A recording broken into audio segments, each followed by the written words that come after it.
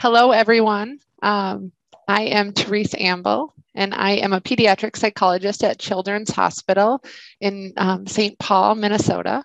I work in our psychology department, but actually spend most of my time in the hospital in our sleep clinic, working with our sleep team with infants, young adults with behavioral sleep disorders.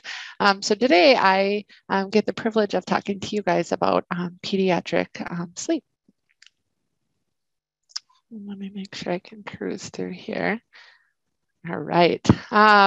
So it's a big topic, so there's a lot I could cover, but thinking about the time that we have today, I decided to really hone in on just covering normal sleep in children and adolescents, looking at developmental and psychosocial factors and how they impact sleep. And then I'm going to present some common pediatric behavioral sleep disorders and guidelines for treatment. So as you all know, in order to know when sleep is a problem, we need to first know and understand normal sleep. So that's why we'll dive into normal sleep patterns and habits across development, and I'll highlight along the way factors that influence sleep at each age range. So newborn 0 to 3, total sleep time about 13 to 18 hours, but quite a bit of variability. Typically, sleep episodes are about 3 to 4 hours sleeping, with about 1 to 2 hours awake, with formula-fed babies sleeping for longer periods than breastfed babies. So as we know, there's no established nocturnal or diurnal pattern in these first weeks. So unfortunately for parents, sleep is fairly evenly distributed between day and night. At this stage, sleep-wake cycles are highly linked to hunger and feeding. So circadian rhythms and environmental cues are going to play a much smaller role in the first 10 to 12 weeks, as that circadian rhythm is still developing. So sleep is going to be quite irregular. Important at this stage is helping parents with safe sleep practices, coach parents to be mindful and attuned to baby signs of drowsiness, so rubbing eyes, yawning, fussiness, so that they can use those cues to guide sleep periods. Critically important is parental sleep needs to be a priority we're thinking about.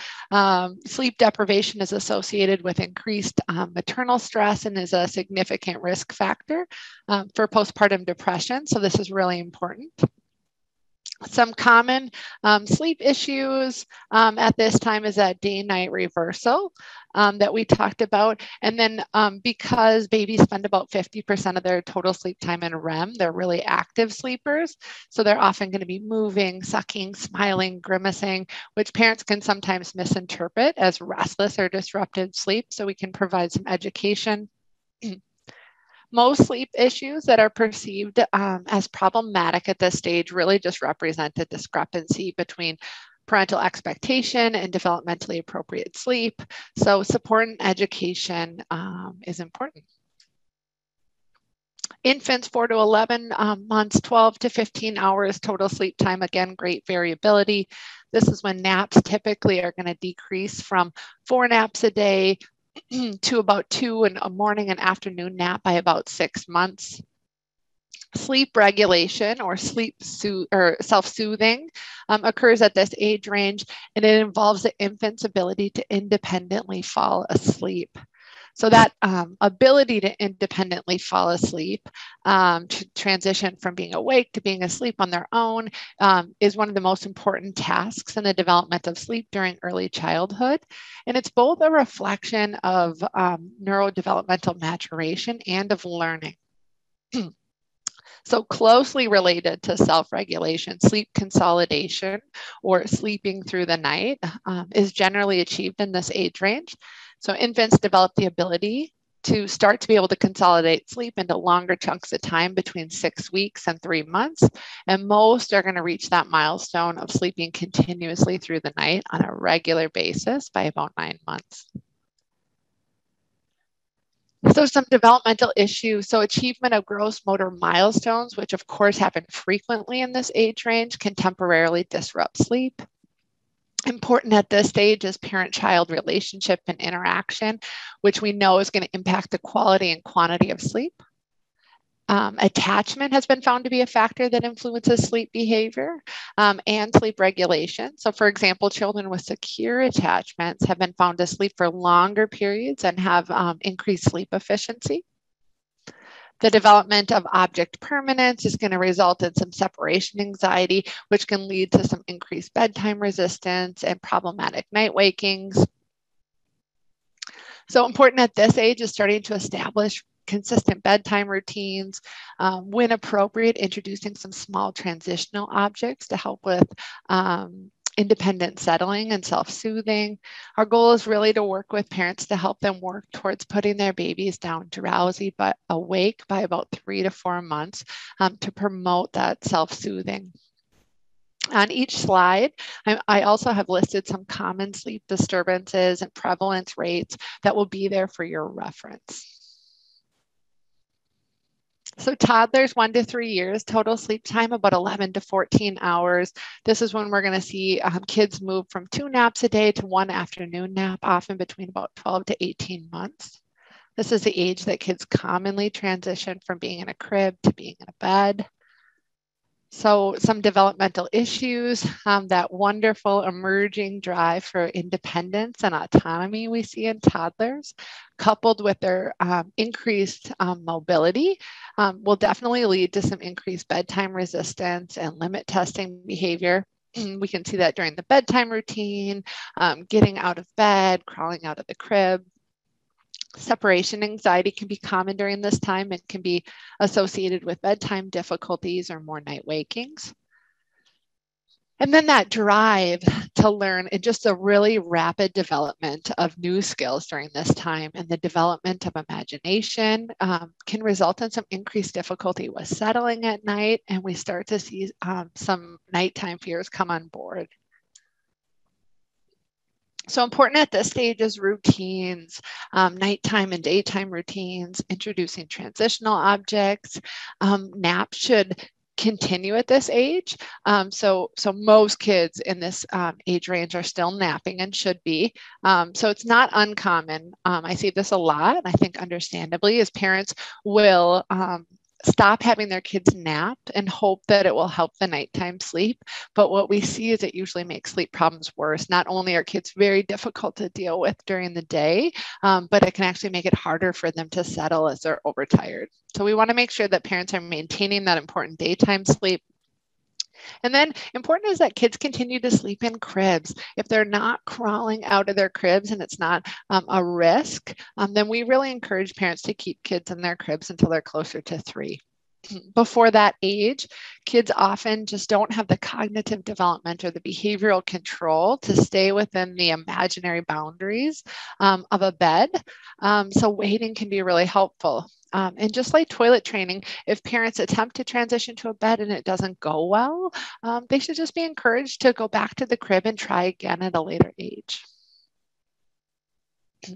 Preschoolers, 3 to 5, total sleep time about 10 to 13 hours. This is when we see kids move from that afternoon nap to no longer napping.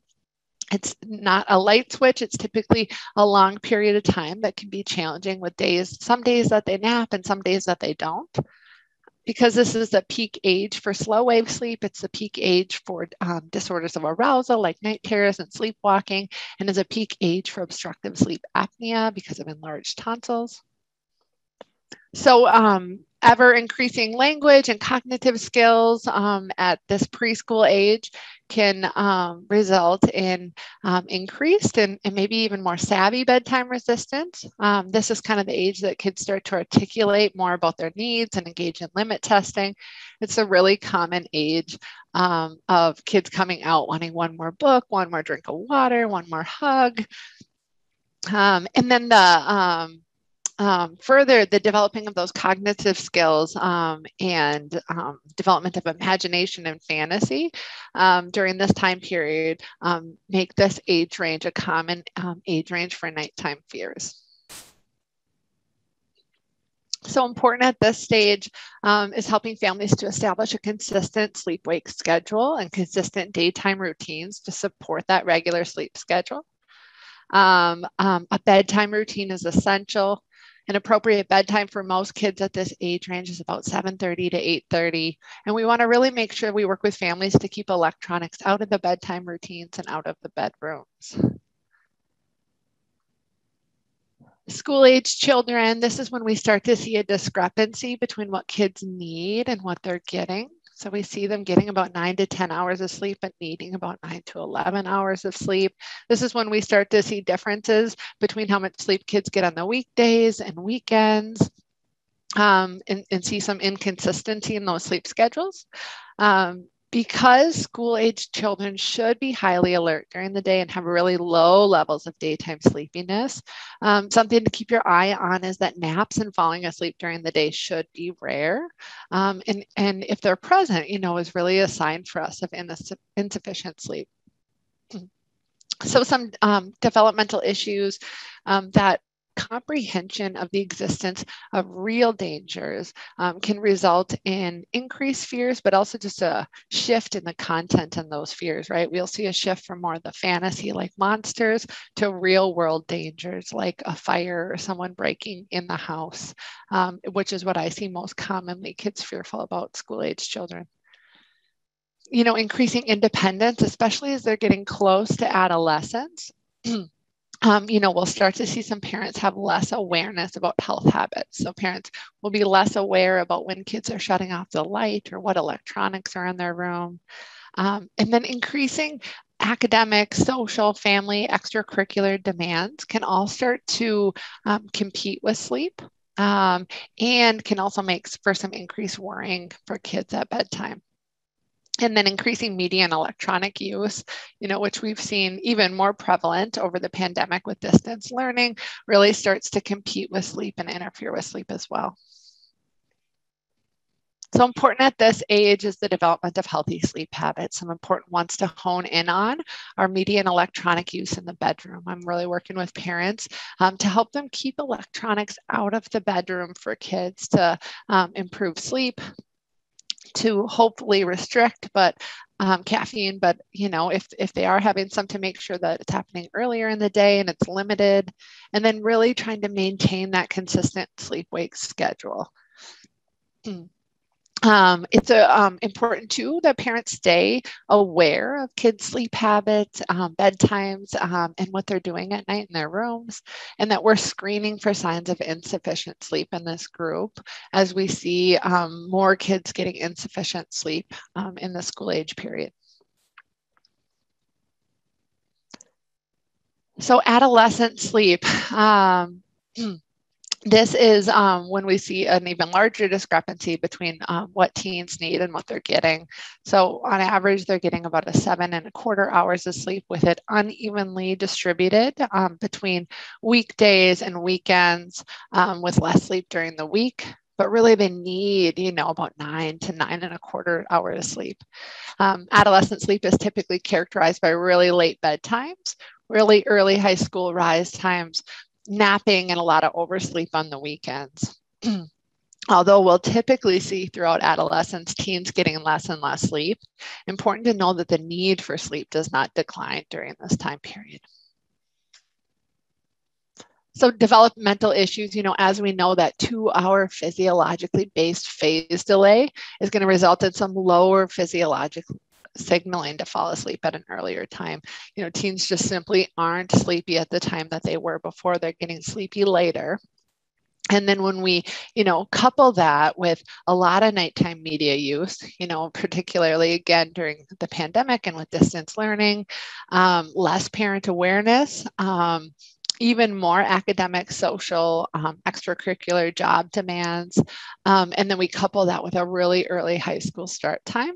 It's kind of this perfect storm that has led to adolescents being a very sleep deprived bunch, with adolescent sleep really being a major public health issue. So important at this stage, I'm a broken record, but healthy sleep habits, really working with teens to find some motivation, where they can prioritize sleep to include it in their schedule. That we're screening for insufficient sleep, and that we're providing a lot of education about insufficient sleep and the consequences, and making sure for those teens who are driving that conversation includes education about drowsy driving and the dangers of driving under the influence of insufficient sleep. So in addition to the developmental and environmental factors that can lead to sleep problems, as we just discussed, some other common causes of sleep problems, of course, include the presence of a primary sleep disorder, such as obstructive sleep apnea, restless leg syndrome. Sleep disturbances are commonly associated with both acute and chronic medical conditions, and some of the common ones listed here. And then psychiatric disorders and sleep problems, as you guys know, commonly coexist and really represent a complex relationship, with sleep difficulties being a risk factor for the development of psychiatric disorders, and the presence of a psych disorder often being associated with sleep disruption. Also, there's a lot of overlap between symptoms of psych disorders and consequences of insufficient sleep, such as inattention, hyperactivity, mood lability, disruptive behaviors. And, to complicate things further, the presence of a sleep problem will often impact psychiatric symptom severity. So a really complex relationship, and really important for us to be thinking about both when we're treating a child or teen. Some of the, virtually all psychiatric disorders in children and adolescents can be associated with sleep disruption, but some of the most common are listed here on the slide, with those being ADHD, depression, anxiety, and neurodevelopmental disorders such as autism spectrum disorder. So as I talked about, I think this diagram nicely highlights the importance of kind of stepping back and considering the role of multiple factors that affect sleep for children and teens. So we want to think about the sleep environment and sleep practices, the health of the child, developmental, social, and emotional factors, as well as the family and cultural context in which sleep problems occur. And then the, dynamic bidirectional relationship among these factors, and, the micro and macro systems in which sleep occurs, knowing that those environments are also going to influence a child's sleep. For example, something such as school start times really playing an important role in the child's system that impacts their sleep. So we talked about kind of average amounts of sleep kids get, but the most common question I get is, how many hours of sleep does my child need? And that great question, doesn't have a simple answer. Of course, there's recommended ranges that most kids are going to fall, between. But, that being said, there's great variability, and some kids are going to need more sleep and some kids are going to need less. So, we're often thinking about, is the sleep that the child in front of me is getting enough for them? And one of the best ways that we can think through that is by screening for signs of insufficient sleep. So, some signs that we look for in kids and teens is, if they need to be woken by an alarm or a parent daily, they're not waking spontaneously. And, it's described as a battle, and it's really difficult to get them up and get going. On weekends or vacations, they're sleeping at least 2 hours or more per night than they are on school nights. Like we said, they should have, once we're past the napping age, they should have high levels of alertness and low levels of daytime sleepiness during the day. So any falling asleep during inappropriate times, such as sedentary activities during school, doing homework, TV, short car rides, those are all a concern for getting insufficient sleep. And then if parents are noticing that, on spring break or summer vacation, when they're able to get more sleep, that they really see that their behavior or mood is notably different. following nights that they're getting more sleep. Another sign that kids aren't getting enough. So as you know, insufficient sleep is related to many problems during the day. Chronic sleep loss can cause excessive daytime sleepiness and impact, numerous domains of functioning listed here. I'm not going to go through, them all, but I think, just thinking about when we look at all these significant and really pervasive consequences, that it just highlights how important it is that we assess for and treat sleep problems, as it really does directly relate to a child's overall health, development, their well-being, and their functioning. And as the last bullet point too, thinking about that pediatric sleep is really impacting the whole family unit as well. So first, I will dive into common behavioral sleep problems in young children, 0 to 5. But of course, before we implement any specific interventions, we always want to set the foundation for good sleep by making sure healthy sleep habits are in place. Helping kids early establish healthy sleep habits can really prevent many behavioral sleep problems that can emerge over time. So going quickly through this list, we want a consistent sleep schedule every night. We want parents to set and enforce an age-appropriate bedtime for most young kids between 7 and 8:30, for most school-age kids before 9 p.m. We want parents to implement a consistent bedtime routine, create a comfortable and a consistent sleep environment, so cool, dark, and quiet. We want to work towards kids falling asleep independently. We want to work towards having technology-free bedtime routines in bedrooms, a lot of bright light, sun exposure in the morning and during the day. We want kids to get outside, limit caffeine intake, certainly restrict before noon for young kids. Caffeine isn't recommended at all. And then, have kids work towards using the bed only for sleeping. Really tricky, in general for teens, but especially during the pandemic, with a lot of kids spending more time in their rooms and on their beds.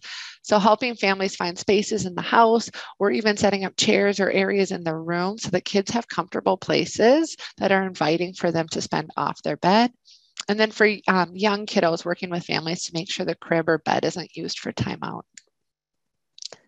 So sleep habits have been found to be associated with how well children sleep. Authors in one study looked at factors associated with problematic sleep in kids 0 to 10 using the National Sleep Foundation Sleep in America poll in 2004, and found that sleep habits were significantly associated with how well children sleep. So here is a list of 4 sleep habits that were associated with more disruptive sleep. Across all age ranges, a late bedtime, which they defined as 9 p.m., and having a parent present when the child falls asleep. They both had the strongest negative association with reported sleep patterns. Both of those being associated with a shorter total sleep amount, and a late bedtime being associated with taking longer to fall asleep, and parental presence at bedtime being associated with more night wakings. So sleep onset associations and night waking. So needing a parent to fall asleep and then having frequent night wakings, needing the parent again to return to sleep, is one of the most common behavioral sleep problems that we see for infants and toddlers ages 6 months to 3 years. So of course, wakings can occur for a variety of reasons, but typically what we find is that it's related to a negative sleep onset association. So briefly, sleep onset associations are conditions in the sleep environment that have been repeatedly paired with falling asleep, such that the child has learned to need it in order to sleep. We all have them as adults. For most people, it's being in a bed and a pillow and a blanket.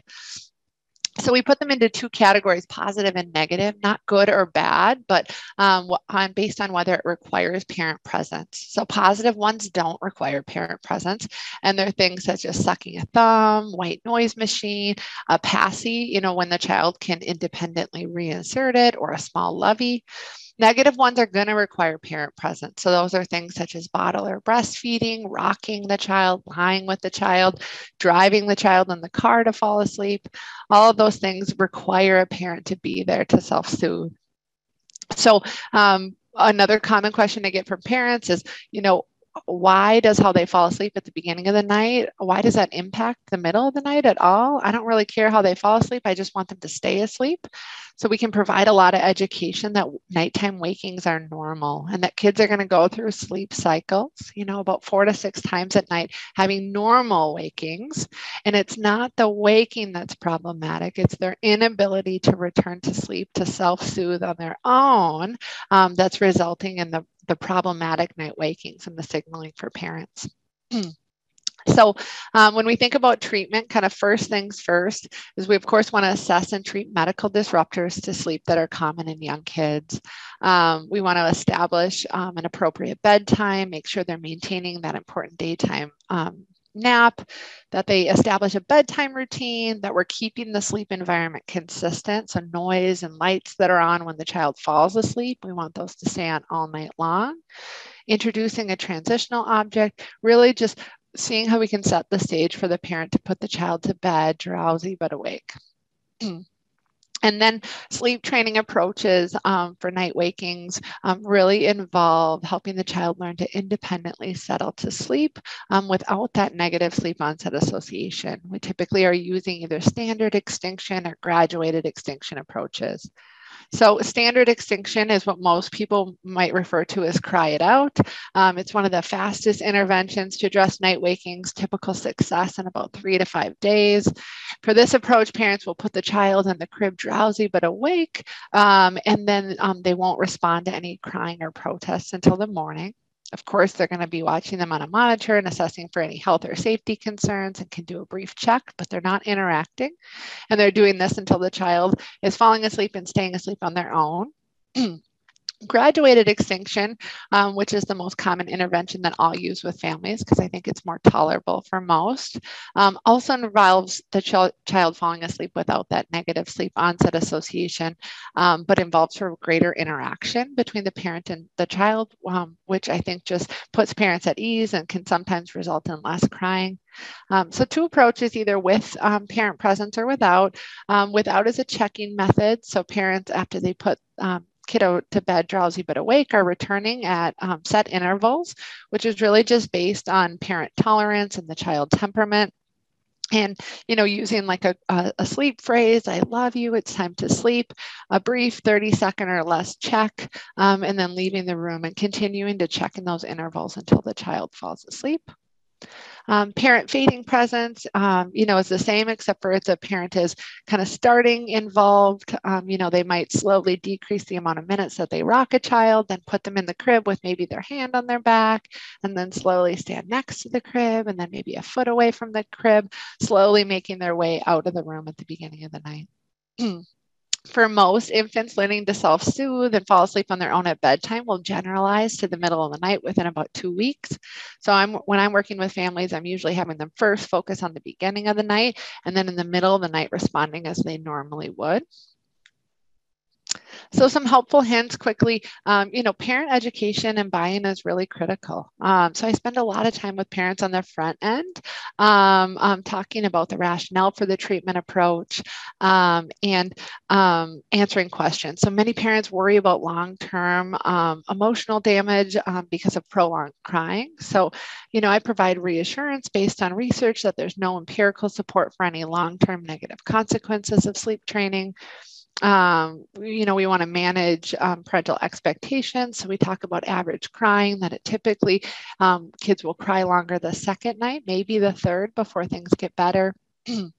I'm really just working with a family to see what they're comfortable on, how quickly or slowly they want to move, and problem-solving barriers, knowing that consistency is key to success. So we want to meet families where they're at and come up with a plan that they can be consistent with so that they can have success. So when is sleep training not appropriate? So a child younger than 6 months, any child who hasn't been cleared by their pediatrician because of the prolonged crying, some medical conditions such as seizure disorder or severe reflux, children with severe anxiety or trauma histories, and of course for families who value co-sleeping and are looking to change that. So bedtime problems, most common in young children, 2 to 6. This is when you'll see parents complain about bedtime taking a long time, the child stalling, refusing to participate in the routine. There's a lot of arguments or conflicts at bedtime, tantrums when parents try to put them in bed and leave. Multiple what we call curtain calls, where kids are calling out repeatedly from the bed or leaving their bedrooms. So bedtime problems are really frustrating for parents. And even for the most patient and structured parent, bedtime problems can be really challenging and exhausting. Everyone is tired at bedtime, and emotions are often running high and patience is running low, which can make providing consistent responses to challenging behaviors tough, which can often fuel bedtime problems. So I'm always working with families, to make sure, of course, that they're setting up an appropriate bedtime, consistent sleep schedule, healthy sleep habits. But we're often, starting as well on discussing limit setting so that parents have strategies for handling non-compliant behaviors at bedtime. Quickly, some of those being establishing clear bedtime rules and the importance of being consistent and following through. We want parents to have rules that are the same each night so kids know what to expect, and that can help with less limit testing. Using clear commands, it's time for bed versus are you ready for bed? Using forced or acceptable choices. It might not be a choice if we brush our teeth, but we could have some choices within the routine, like what pajamas we wear or what toothpaste we use. Because it's hard for kids to transition from preferred activities to a non-preferred activity like the bedtime. We really want to help them with those transitions. So we want to be using transition cues. We have 10 minutes, we have 5 minutes. Using visual timers can be really helpful. Have kids get involved in flipping over the sand timer. Goes off, we blame it on the timer. Timer says it's time for us to put the game away. Teaching parents to use their attention strategically, so to really direct their attention and catch their child being good when they're following the bedtime rules and then ignoring kind of complaints or protests. And then, helping parents to understand that when they change or make modifications to bedtime rules, that behaviors are often going to get worse. Kids are going to challenge and push more before it gets better. So consistency is really important. So bedtime routine. It's a common and simple behavioral intervention, but it's really an essential part of any sleep treatment plan for a child. It's an important part of helping the child transition from being awake and winding down to go to sleep. And it signals to their circadian timing system that sleep is coming, and it helps their body prepare for sleep. So a good routine typically has about 3 to 5 quiet activities, about 20 to 45 minutes, occurs in the same order and at the same time every night. One study examined the effectiveness of a bedtime routine just as a standalone intervention and found that having a bedtime routine versus not was associated with a shorter sleep onset latency and a decrease in the number, duration of wakings, and less problematic behaviors. Another study in 2015 assessed if there was a relationship between how many nights per week a family does a bedtime routine and sleep outcomes, and found a really nice linear dose-dependent relationship, that the more nights per week that a family does a bedtime routine, the better the sleep. So we know that a bedtime routine is a very important and powerful part of a sleep intervention for kids. So the plan, you want to keep it simple. You don't want to have too many steps, but we're also talking about kids here, so we want to make it fun and playful. They don't want to go to bed, so we need to be a little fun ourselves when we're doing this. It's often helpful to make the first and the last activity preferred one. So that might be starting with a bedtime snack, or for kids, it's even starting with just a fun way that we get upstairs, right? We get to pick what animal we are, and then we act like that animal while we go up the stairs. As a parent, I don't care if my kid flies like a bird or hops like a frog upstairs, as long as we're getting upstairs, and it can really help with that transition. The last activity could be preferred, like reading a book or snuggling. I find it helpful to move in one direction. So to move from the kitchen and anything we need to do there, like the bedtime snack, to the bathroom. Now we're going to do our bath, go to the bathroom, brush our teeth, and then last move to the bedroom to do our PJs and settling down. I think this helps reduce distractions. It's kind of a one-way street as we're getting ready for bed.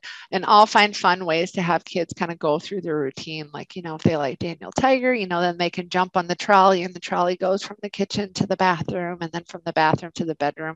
The parents get bonus points for making trolley noises and getting kids excited. We want to keep electronics out of the routine and out of bedrooms. Some helpful hints is you can add a bedtime chart or picture schedule. There's one on the slide, lots of different ways you can make them, but a visual chart for kids to know what's going to happen next and to keep the routine really consistent can be helpful. If there's a really difficult step that's challenging every single night, for example, a child with sensory sensitivities and the bath is really hard every night, it might be helpful just to move that step out, right? Make it before dinner, after school, so that the bedtime routine can be more of a calming time rather than that activating experience. Reward each step of the routine, so stickers, high fives. I've had some parents make charts with Velcro, and kids just get excited when they finish the step, taking it off, right? That's reinforcing in and of itself. So finding ways to reward the kiddo as they're moving through the routine. Often just increasing how much parents are involved in the routine can help. Of course, we all want to be putting the dishes away or making lunches or doing other things, but the more a parent is involved in there, usually the better routine goes. And then if kids are really falling apart and having a hard time, something just simple to try is to move it earlier, because it might be that they're just getting overtired, and that you'll have a more compliant kiddo if you start earlier. Bedtime pass is one of my favorite interventions. So this is for kiddos 3 to 10 who are engaging in curtain calls. So calling out from their bed or coming out of their bed repeatedly after bedtime.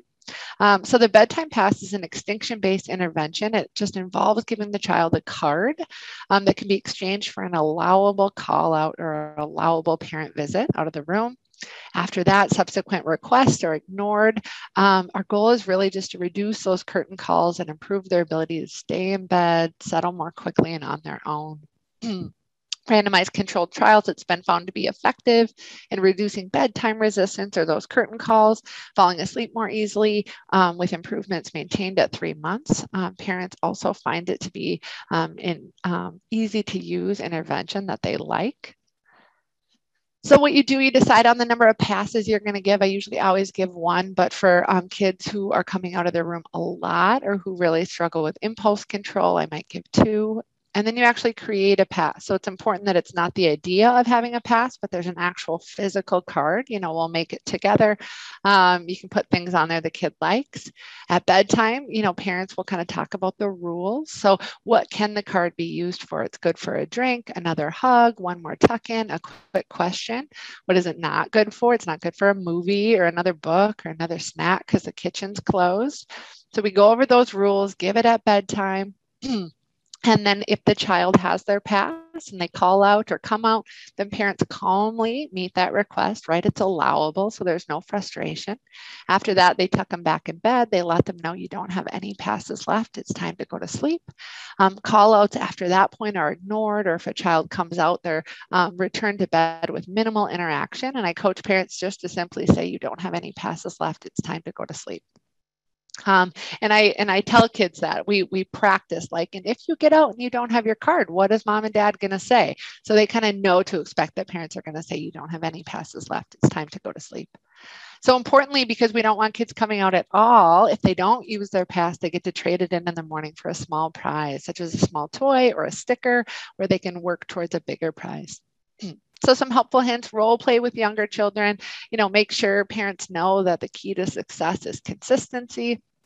I use this often for kids who are anxious and fearful and are having trouble and working on falling asleep on their own.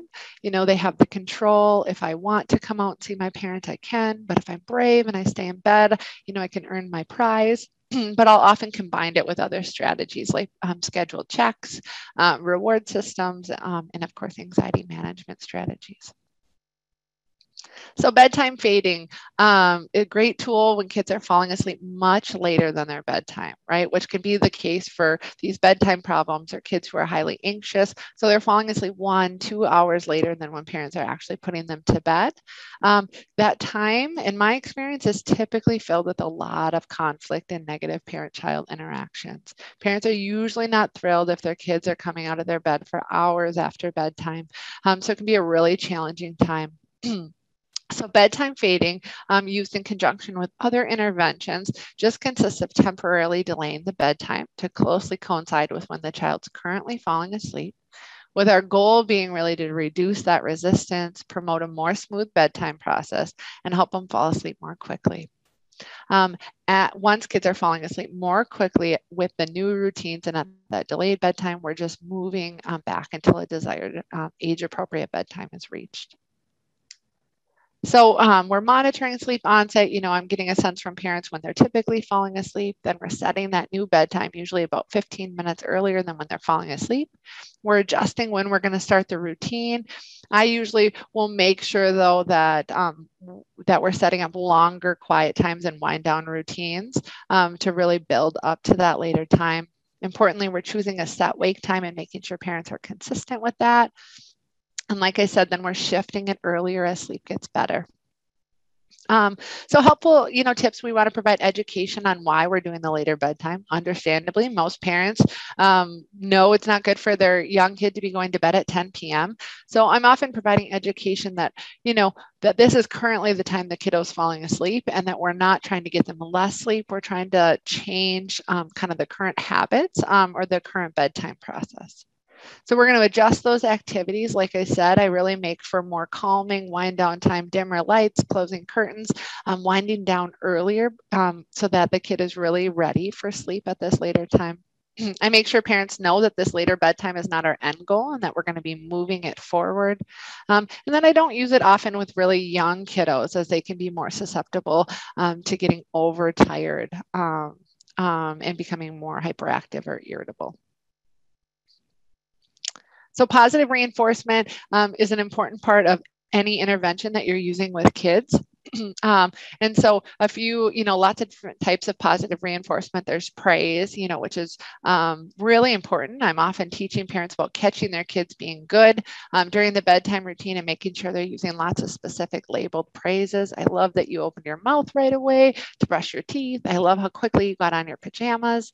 That, using reward charts and is something I do often for any kind of sleep behavior. And then teaching parents, of course, that their presence and their attention is going to be the most powerful reinforcer for a child. So just making sure that we're thinking about the timing of their attention and that they're involved in paying attention when kids are doing things that they want them to be doing so they can be providing attention and praise, and that they're minimizing it when they're not.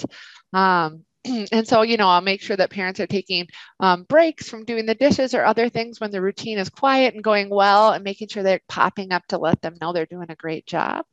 We don't want parents just getting involved when things, when somebody's smearing toothpaste on the mirror. Sleep Fairy is a great intervention for preschool children and young school age children. It can be the Sleep Fairy, of course, is friends with the Tooth Fairy, but unlike the very daring Tooth Fairy who leaves things under pillows when kids are sleeping, the Sleep Fairy leaves prizes on the kitchen table.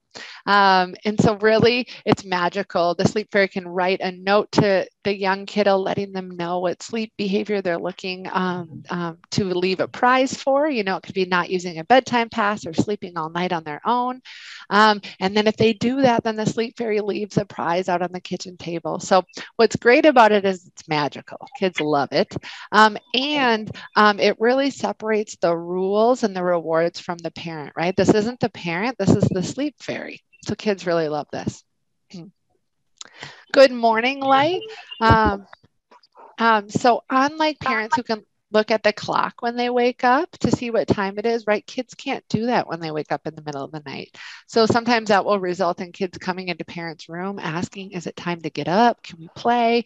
Or when we're working with kids, asking them to sleep all night on their own, it's really tricky for them to know when all night is over. So good morning light provides kids with a cue to know when it is okay to wake up and leave their room. So there are a lot of good morning lights on the market that, fancy ones that parents can buy. I usually will just recommend that parents will get a timer, like an old school timer from a hardware store or a smart plug, and put it on a nightlight they already have. Then you want to make sure that light turns on near bedtime and that they reference to it a lot. So they're kind of pointing to it and they're saying, the light is on, the moon is up, it's time to sleep. So you really want to repeatedly reference back to it so that kids start to know to use it as a cue.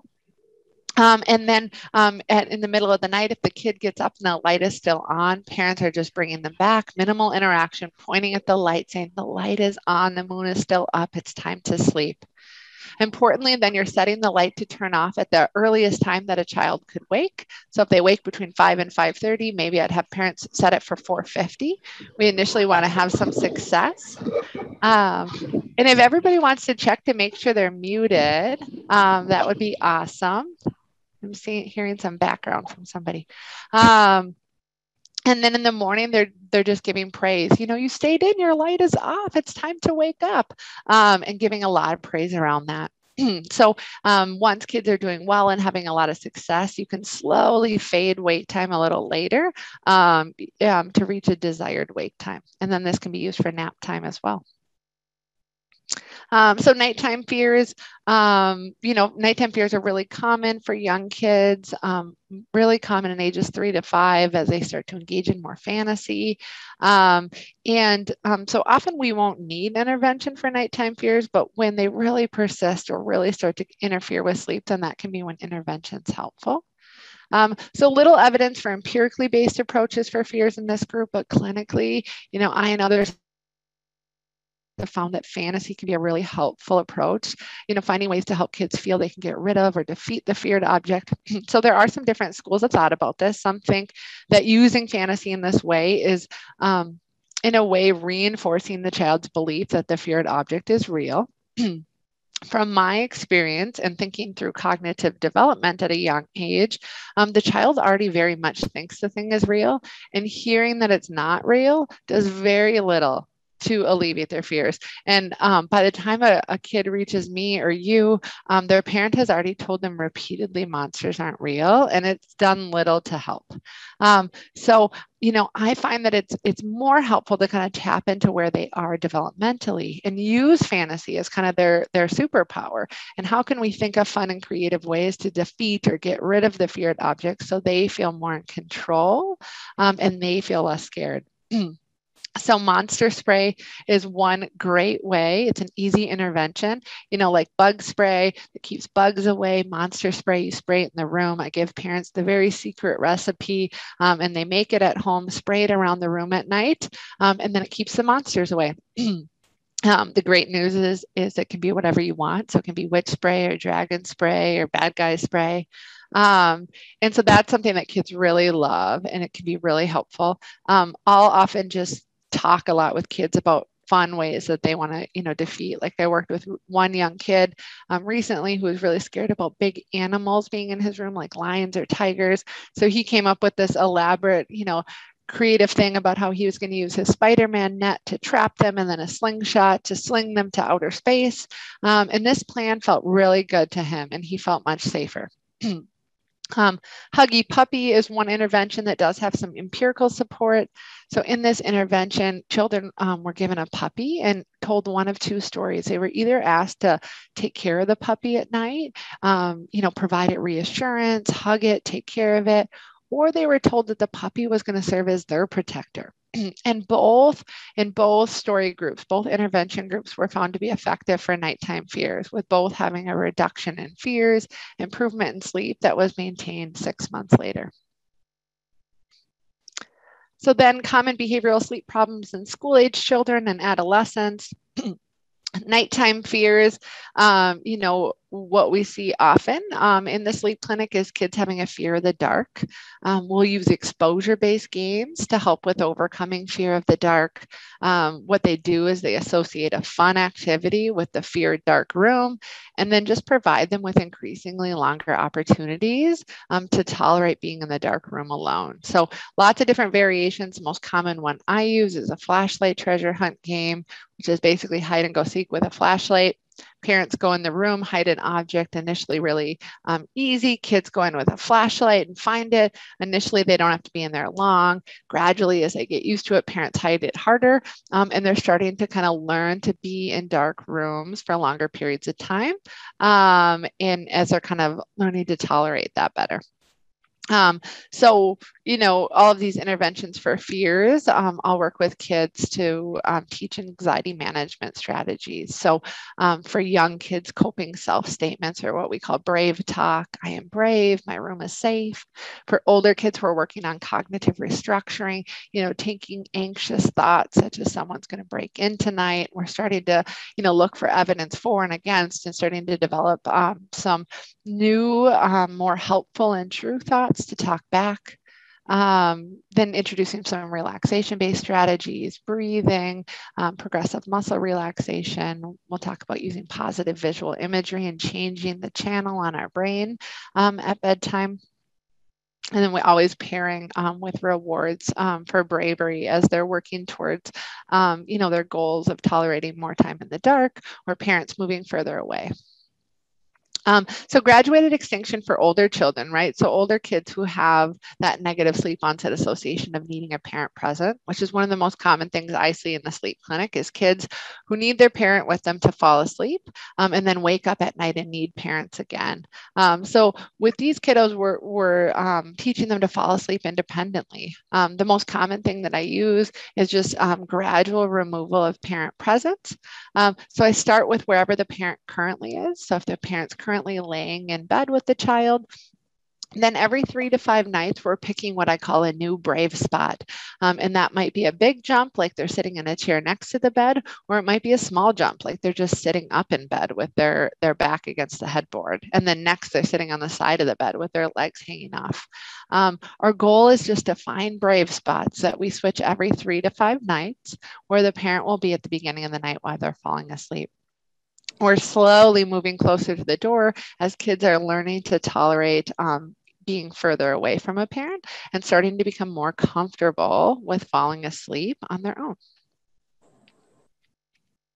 So for older children, some kids do really well with just a checking method. These might be kids who feel a little bit more nervous or anxious, but can do okay if parents are just checking on them every 2 or 3 minutes. So I'll start with parents doing really brief checks, providing some praise for staying in bed and being brave, and then over time, just lengthening those checks. Take a break is an intervention where a parent who's sitting in the room when a child falls asleep will just determine how long it takes to fall asleep. So say it takes 10 minutes, and at the halfway point, they'll take a break. I have to go to the bathroom. I have to go find my phone quick. I have to get a drink of water.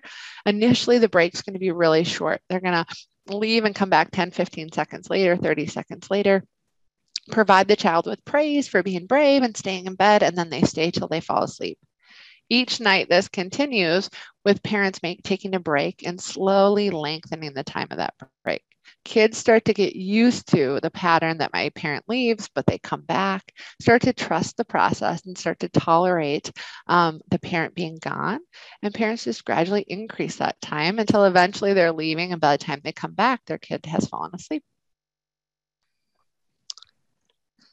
So recurrent nightmares. So nightmares are common. They typically don't require treatment, but for some kids who are frequently having nightmares and they're really disrupting sleep or becoming so they're so fearful that they're starting to be scared to fall asleep, then intervention can be helpful.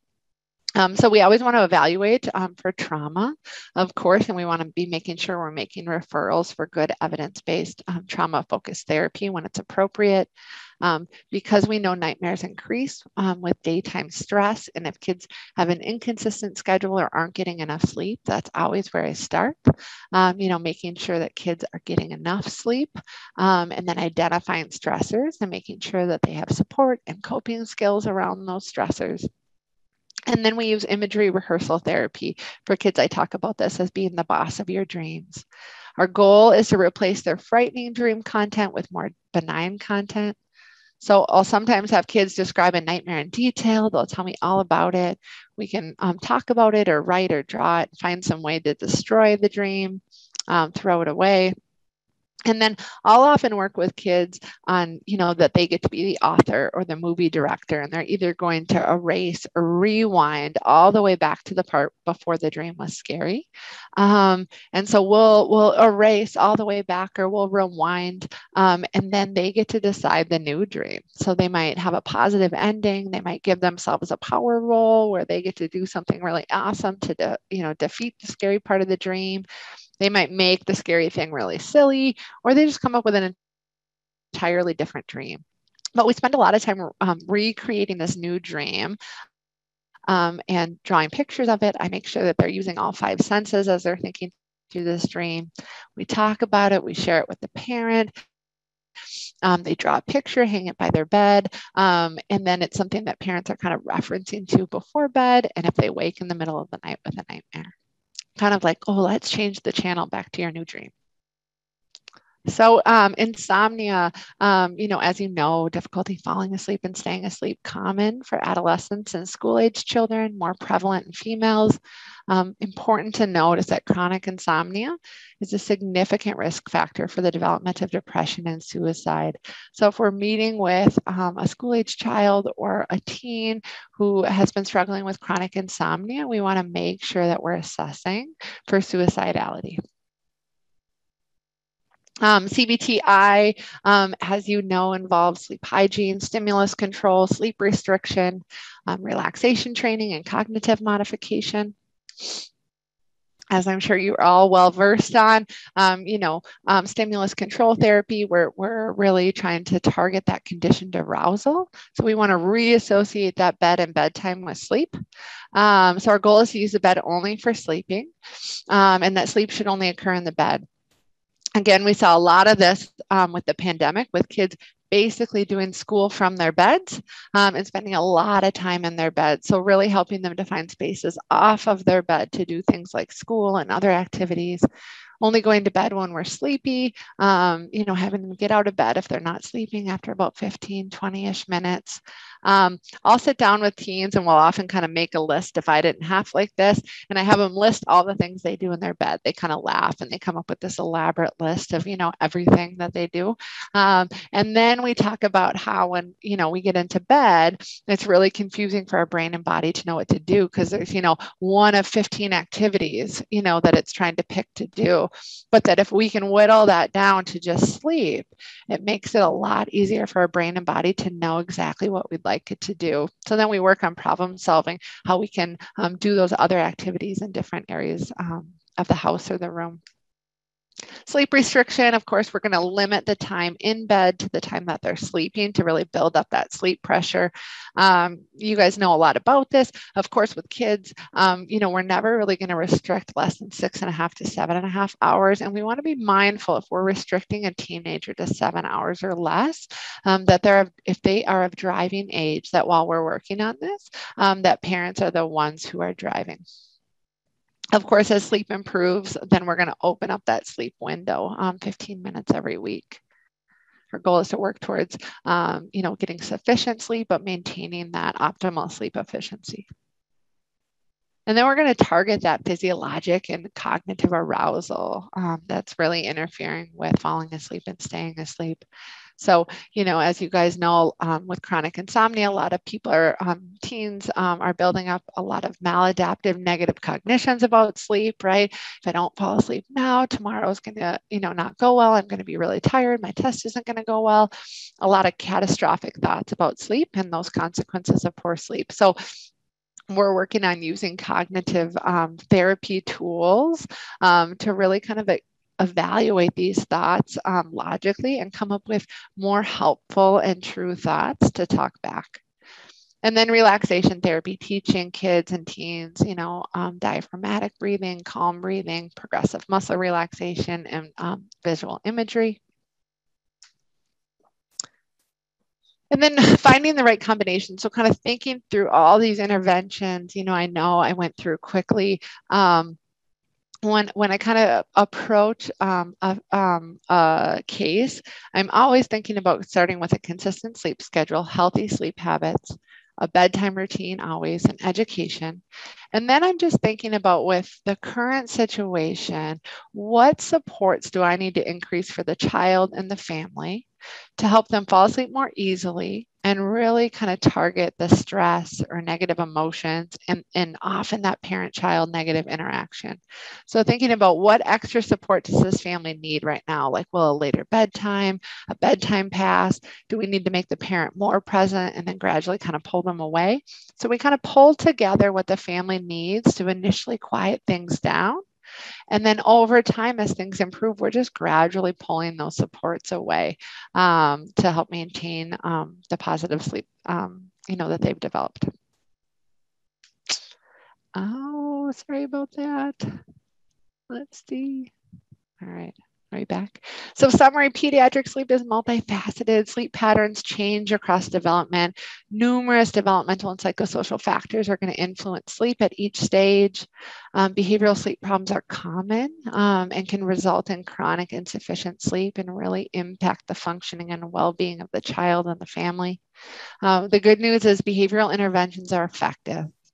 So consistency, education, and really making sure that we're tailoring interventions to the family and the child is important. So some resources for providers. These are great books, in particular the Green Book by Dr. Lisa Meltzer and Dr. Valerie Crabtree. It's a great book that gives kind of step-by-step kind of a step-by-step walkthrough of behavioral interventions with teens and kids. It talks through a lot of the interventions that we talked about today. For parents, babysleep.com is an amazing resource. The book that I recommend to parents when they're searching for something to read is Jody Mendel's book, Sleeping Through the Night. And then resources for kids with special needs. Autism Speaks has a great toolkit for strategies to improve sleep in kids with autism spectrum disorder.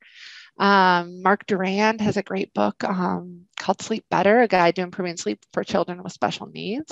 Those can be a great reference for you guys.